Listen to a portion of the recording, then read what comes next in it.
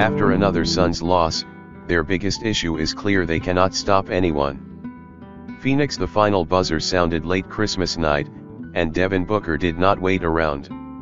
The Phoenix Suns star walked quickly off the court after another defensive collapse led to another defeat for a team that began the season with championship hopes. With a reworked roster, the Suns have stressed the importance of patience. Even on Monday night, before a 128-114 loss to the Dallas Mavericks, injured guard Damion Lee addressed the home crowd, wishing everyone a Merry Christmas and urging fans to stay strong. "Stick with us," Lee said at midcourt. "Trust me. Just stick with us."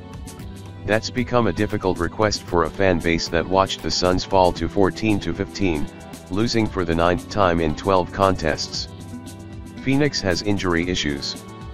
Star guard Bradley Beal, who was supposed to form a super trio with Booker and Kevin Durant, has played in only 6 games because of various problems. Coach Frank Vogel hasn't had his rotation at full strength one time all season. But no one wants to hear that anymore. Good teams find ways to overcome adversity. The Suns have yet to do so. Through 29 games, they have beaten just 2 teams that currently have winning records: the Minnesota Timberwolves and New York Knicks. A bigger problem: Phoenix cannot stop anyone when it matters. This is a fatal flaw. After Monday's loss, team owner Matt Ishbia walked from his courtside seat toward the Phoenix locker room. Before the game, Vogel said he had talked with Ishbia after just about every game throughout this difficult stretch. Ishbia's message, according to the Suns coach: win the next game. That hasn't been easy. He's been incredibly supportive, Vogel said. Obviously, he talks through each game with me. He has a great knowledge of the game of basketball. We will have discussions about the people we're playing and the things we're doing on the floor and what the results look like.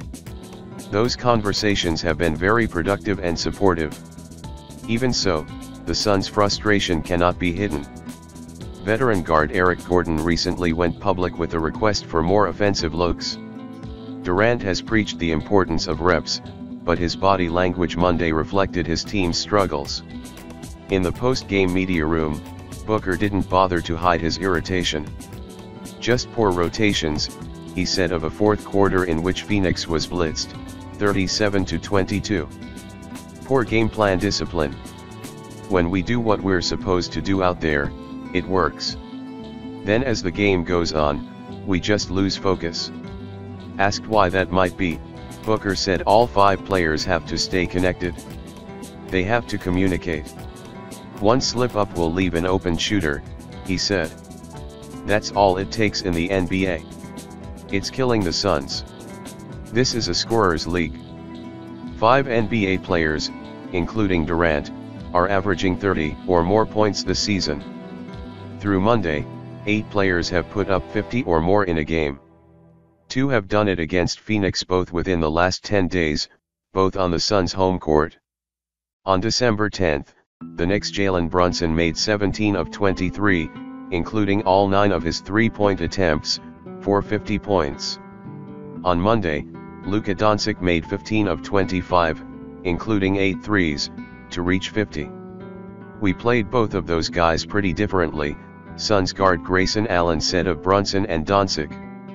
"The Brunson game, I think all of us, players, coaches, if we would have gone back, we probably would have guarded a little differently.